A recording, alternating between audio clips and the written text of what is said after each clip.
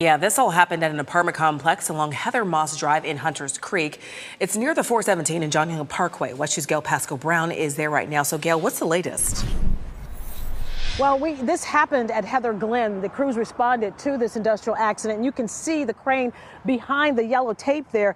And as you mentioned, this is at Heather Moss Drive and Hunters Creek. 2 people were taken to the hospital. We're just off the 417 and South John Young Parkway. Now, Orange County Fire Rescue says a crane toppled onto a person, apparently in that red car. You're looking at pictures rescue officials took.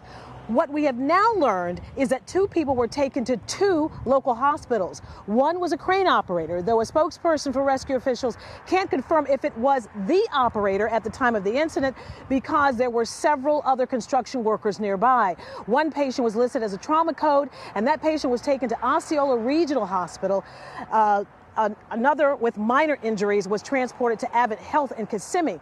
Now, earlier, Chopper 2 was out here, and you can see the crane that crashed onto a car outside, as I mentioned, Heather Glen apartment complex. The windshield was smashed. One resident tells me that this happened just after 3:10 p.m. today, and he cannot believe that this happened in his apartment complex. Now, when we get more information, we're going to pass it along to you, and you can also check us out at WESH.com. I'm Gail Pascal Brown, reporting live in Orange County for WESH 2 News.